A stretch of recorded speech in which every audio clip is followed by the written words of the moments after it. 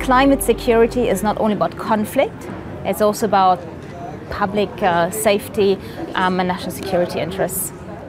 We can definitely see it as a threat multiplier, i.e. where conditions are already rife with conflict. You throw in climate change and you can get a pretty explosive mix.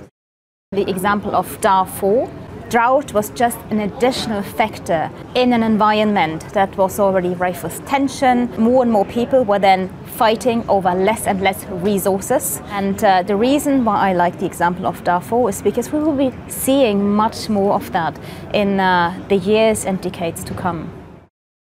Half of the world's population is somehow dependent on water from the Tibetan Plateau. And once the glaciers start melting, more and more people, because you have to account for population growth as well, more and more people will be fighting over less and less water.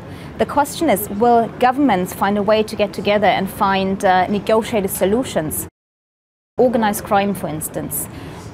Mexico is a very good example of that.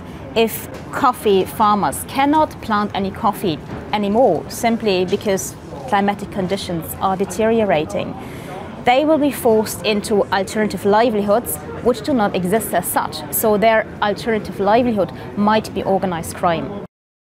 There will be massive problems. There won't be anything even remotely associated with conflict, but we'll be having public health problems with increasing temperatures. Drought is a massive problem. There will be increasing problems with flooding, East Coast, West Coast, rivers, the Great Lakes. With a changing climate, you might have risks for infrastructure, critical infrastructure, energy infrastructure.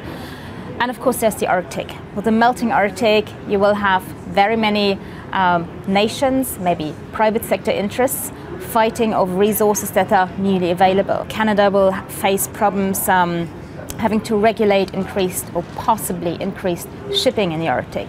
How do you make new shipping lanes more secure? Heat-related deaths, people, especially elderly people, not being able to cope with heat waves, for instance. But with increasing temperatures, there's also a much greater risk for the transmission of vector-borne diseases. Insects, like mosquitoes, will thrive in that kind of climate. Some species of rodents, which would be natural enemies to those insects, might not be able to cope with the heat. So you have more insects carrying those vector-borne diseases, hence increasing risks for public health. There is a great report done by Natural Resources Canada. I haven't learned it by heart, but I can strongly recommend it. It spells out exactly what climate change means for different regions and provinces in Canada, and it talks a lot about the agricultural sector as well.